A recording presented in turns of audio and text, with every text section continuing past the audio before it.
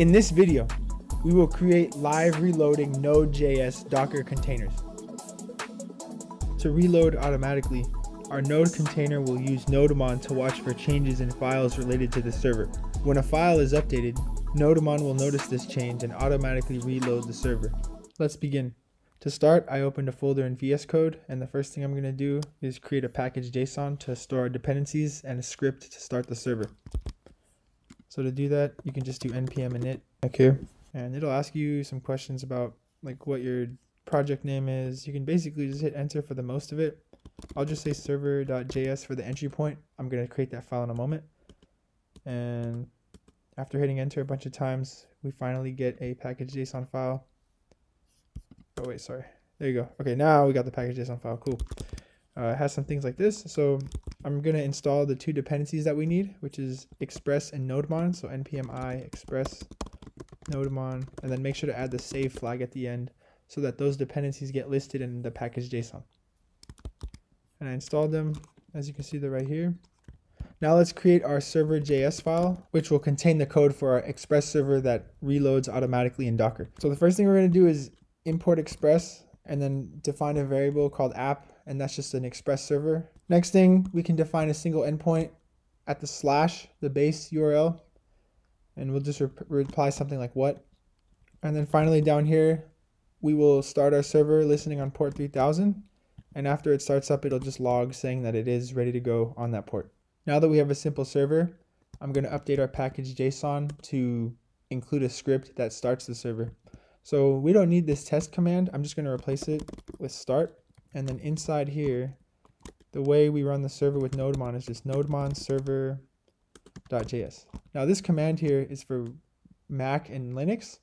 If you're on Windows and you want to do live reloading, just add this argument here, --legacy watch, like so. Now let's create our Dockerfile to run this server inside of a container. So I'm going to create a new file over here called Dockerfile. And it's very simple. First thing we need is an image to pull from. So we're going to use Node 18. I'm going to use the Alpine version 3.17 specifically. For work directory, I'm just going to call it app. You can call it whatever you want.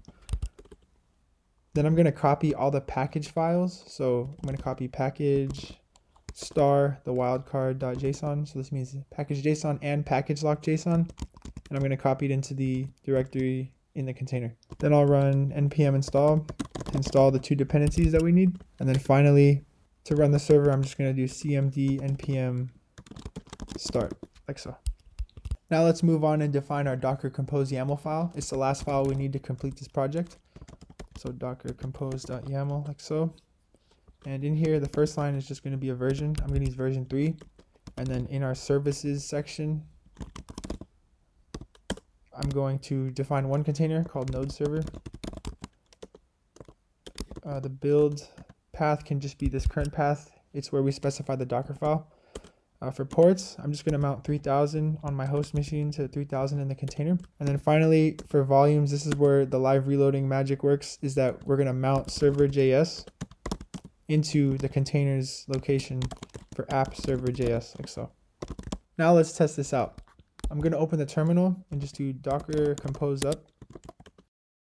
We can see the container started running through Nodemon, and our console log ran saying that the port 3000 is ready. The server is listening on it. So now I'll switch to my browser. I'm already on localhost 3000. I'll refresh, and you can see that the output of the server is right here. It says what. Now I can also change this, and we can observe the live reloading happening. So let me change this line 6 to be something else. And when I hit save, watch what happens in the logs. As you can see, it reloaded, and I'll refresh, and you can see it works the same. We can further test this live reloading by updating our server one more time. So I'm going to add a new endpoint in here called something else, and it will just return another simple text response. And let's watch the logs as I save. So I'm going to save, and you can see it reloaded.